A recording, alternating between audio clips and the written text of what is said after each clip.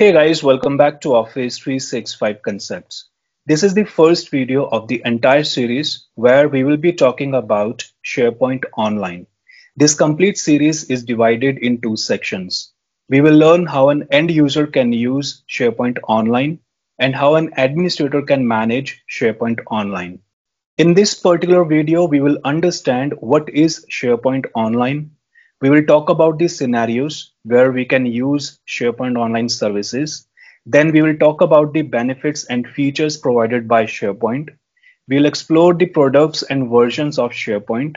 And we will talk about the difference between SharePoint Server and SharePoint Online.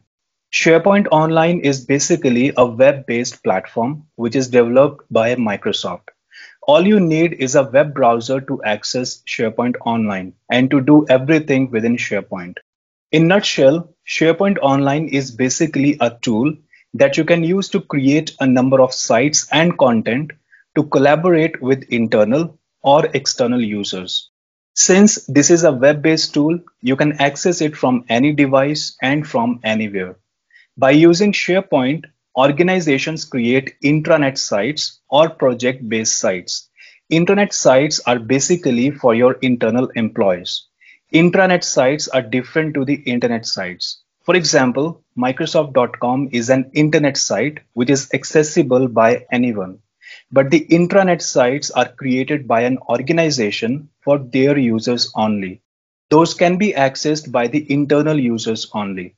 But using SharePoint, you can further extend the accessibility of these internet sites to the external vendors or external organizations. SharePoint is also used as a collaborative tool. Using SharePoint, organizations can collaborate with internal or external users. You can upload documents within SharePoint and you can share these documents with internal or external users using email, or you can directly share the link. Users can work on the same document in real time and at one place. This is called co-authoring. So it is like a one single place to collaborate. Let's understand what are the uses of SharePoint Online. SharePoint Online is actually used in a number of different ways. It is all about your requirement and how far you want to fully utilize the SharePoint offerings. The first use of SharePoint Online is document storage. SharePoint is a sophisticated library to keep your organization's documents. SharePoint provides a single place to store all the documents of your organization. Now, if we talk about OneDrive or Google Drive, they also provide document management feature. But OneDrive and Google Drive are the personal storage spaces. Also, they provide a typical folder structure to arrange your documents. But in SharePoint, you can associate metadata as well. So you can group the documents based on your requirement. This way, you can easily find the documents within a library or a site. If you are new to SharePoint or the terms that we are discussing are new for you, do not worry. We will be discussing everything in the upcoming videos. So stay connected and keep learning.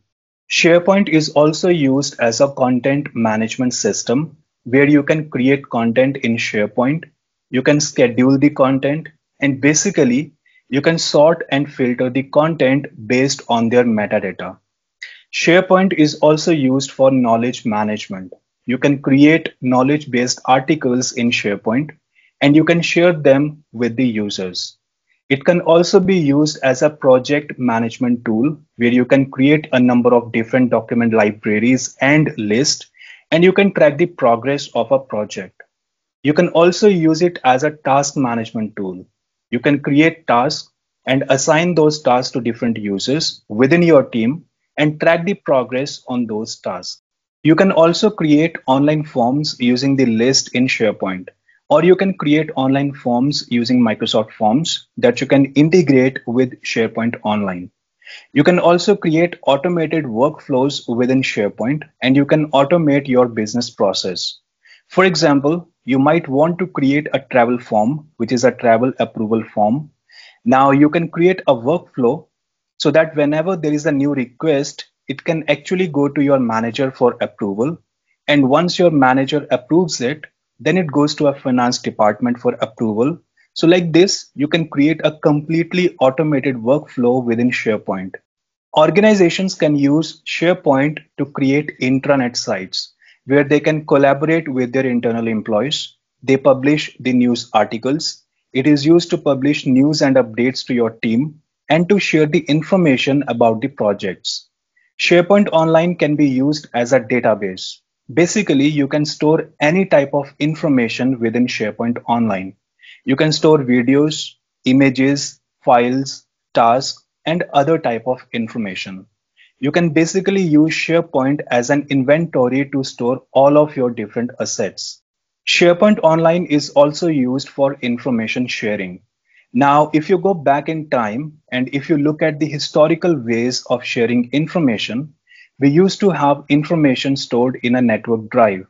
We used to create folders and store the documents within the folders and then share the drives with other users. Or we use emails to share files with each other. But let's say if we have to share a document with 10 users and we want them to modify the document or add something within the document, this will create 10 copies of a single document. So then you need to create a consolidated copy from these 10 documents. Now the problem with this is there is no auditing using these methods. And this is very complicated to manage the documents. But in SharePoint, you can have everything in one place. You can store all of your documents and content in SharePoint. You can share the documents from a single location with different users. You can also assign required permissions to the users while sharing the documents. And all the users with whom the document is shared, they can work on that document in a single place. You can real-time monitor the changes being done within the document. Now let's talk about the features and benefits provided by SharePoint Online. SharePoint Online gives your users the control of how to manage SharePoint sites. For example, you can easily assign permissions on the site. You can assign site members or the site owner permissions. You can modify the sites and so on. Now, SharePoint site has a number of different web parts like news, content, and document libraries. All these components or the web parts can be easily customized. If you have to create an intranet site or a project site, you can do this from the browser itself. You do not need any third-party plugin for this, or you do not need to know any sort of coding to achieve this. The next feature of SharePoint Online is integration with Microsoft 365 applications. SharePoint Online is basically a part of Microsoft 365 ecosystem. The other M365 applications such as Power Apps, Power Automate, Microsoft Exchange Online, Teams, all of these applications can be integrated with SharePoint Online. If you want to share particular document or file with any of your users, be it internal user or external users, you can share the documents along with the required permissions so that the shared document is not accessed by anyone else. The whole security of your SharePoint site can be easily managed by your site owners, site members, or the site admins. SharePoint Online provides co-authoring and document versioning.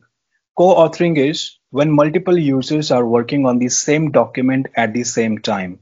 Each user can see others' activities on the same document in real time. Document versioning is if you create a document today and next day you make some changes within that document, or if this document is shared with someone else and that user makes any changes within that document, SharePoint stores the versioning of each activity done within the document.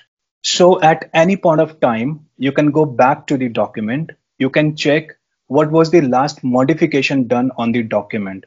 Or let's say someone made a mistake within the document. So you can go back to the earlier date when you last modified the document and you can get the previous version of that document.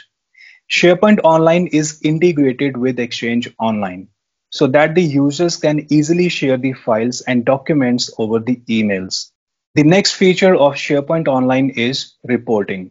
With Power BI, you can create a number of reports for the SharePoint sites, or if you have documents, lists, libraries, You can create views and filter your document libraries, which basically gives you a proper reporting, and you can export the information as well.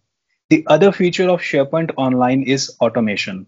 We can integrate SharePoint Online with Power Automate to configure number of flows. By creating Power Automate flows, we can automate the task instead of doing them manually. Now let's go through the versions and products of SharePoint because it is good to have basic understanding of this. So the first SharePoint product is called SharePoint Server. We have SharePoint Server 2016 and 2019 that comes in two flavors, Standard and Enterprise. Now the SharePoint Server is usually deployed in on-premises. On-premises means your own infrastructure, where you are responsible to manage the servers, all the files, documents, the entire data of the SharePoint server is stored in on-premises. But if we talk about the difference between SharePoint Server Standard and Enterprise, the Enterprise version has more advanced features. For example, advanced search, you get advanced social networking capabilities, and you get advanced permission settings. Then we have SharePoint Online, which is the latest and most advanced version of SharePoint. SharePoint Online is a part of Microsoft 365. SharePoint Online has all the features and capabilities those are offered by SharePoint Enterprise version. On top of this, SharePoint Online is the online version and the data is stored in Microsoft data centers. So you do not have to manage the SharePoint servers like you do in on-premises. If we talk about the difference between SharePoint Server and SharePoint Online, SharePoint Server is hosted in on-premises, whereas SharePoint Online is hosted in Microsoft data centers in cloud. In case of SharePoint Server, your IT team is responsible to deploy updates and patches, whereas in case of SharePoint Online, updates and patching is managed by Microsoft. In SharePoint Server, the data is stored in on-premises server, but the SharePoint Online data is stored in the cloud. When you deploy SharePoint Server in on-premises, you need to purchase hardware on which you will deploy SharePoint Server, and then you need to pay the software cost to Microsoft so that you can get license from Microsoft and you deploy SharePoint on the server. So there is a cost involved. But in case of SharePoint Online, you do not have to worry about the hardware and software cost. Microsoft 365 is a subscription-based model. That means if you need to use something in Microsoft 365, you need to purchase the subscription and use the services. So that is all for today. If you have learned something new from this particular video, please give it a thumbs up, subscribe to our channel, and if you have questions or suggestions, feel free to write them in the comments below. Thanks for watching. I'll see you in the next video.